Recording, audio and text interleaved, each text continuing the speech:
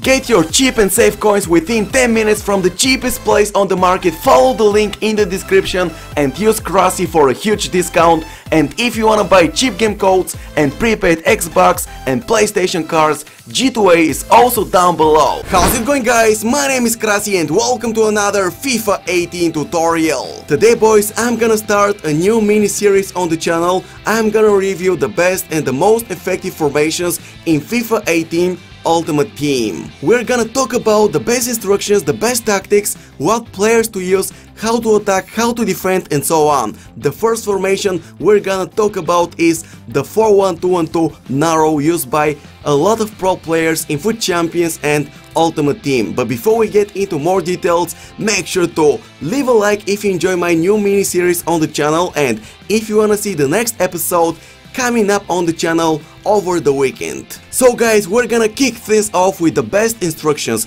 Go and apply step back while attacking to your left and right fullbacks plus your CDM. After the latest patch of EA, defending in FIFA 18 is much easier, so you don't need to apply step back while attacking to your left and right CMs. Next, apply aggressive interceptions to all of your midfielders to increase their efficiency of taking the ball while defending. Last but not least, we're gonna apply a very important attacking instruction: getting behind to both of your strikers. This option, guys, will get them to make a lot of runs towards the opposing goal, and thus you're gonna create a lot of scoring chances. With that being said, let's move on to the custom tactics. 90 at speed for fast build-up play, 60 at passing because you're gonna use both long and short passes in the build-up play.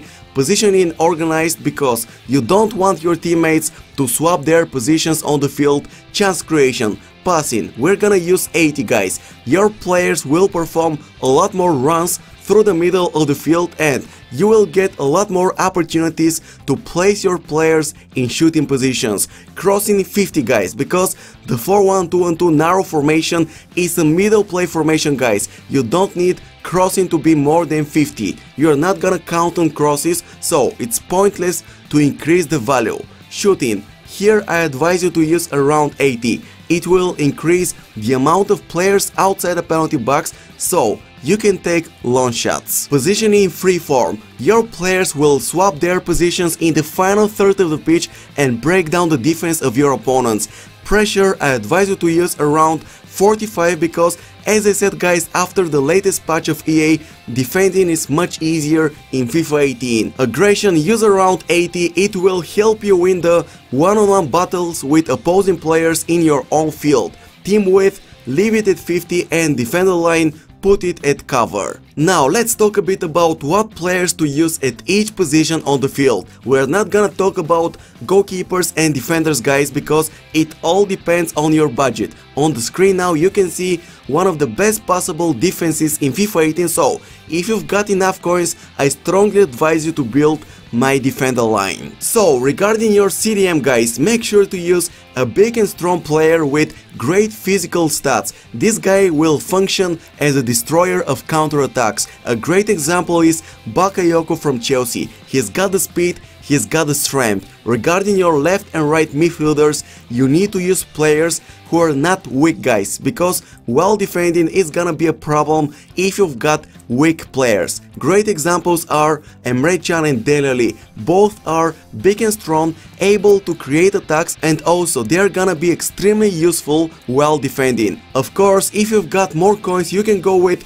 Dembele left CM and Pogba right CM. It all depends on your budget, as I said. Regarding your central attacking mid, one of the best possible examples is Eriksen, guys. You need a player with great ball control, great passing skills, and last but not least, you want him to have great long shots because in FIFA 18 long shots are very OP, and it's a great way for you to score easy goals. Regarding your strikers, I advise you to go with one big and strong player who is able to protect the ball and keep possession, and one agile player with great ball control and dribbling who is able to dribble past defenders. A great example is Musa plus Antonio, guys. It's a very cheap couple, and one of the best possible examples is Lukaku plus Agüero, so it all depends on your budget. Now let's talk a bit about the way of defending while using the 4-1-2-1-2 narrow formation. First of all guys, don't use your defenders to defend.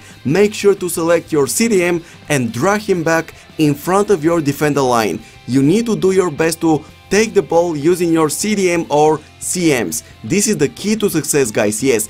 This is the key to success when using the 4-1-2-1-2 narrow formation. You need to stop the opposing attacks using either your CDM or your left and right midfielders depending on the certain situation. When it comes to the attacking side of the game, I strongly advise you to use a lot of short passes guys. It's a middle play formation, you need to count on a lot of passes in order to create scoring opportunities. Also, the 1-2 pass works like a charm, so make sure to take full advantage of this incredible combo.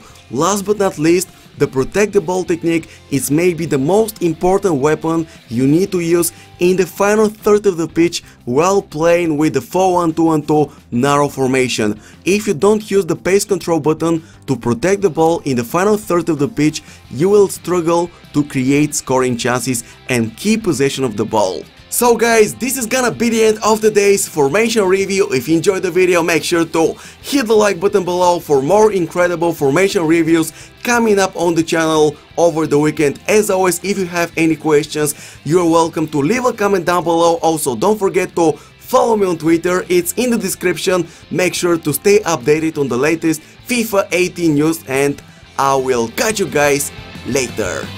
Bye bye!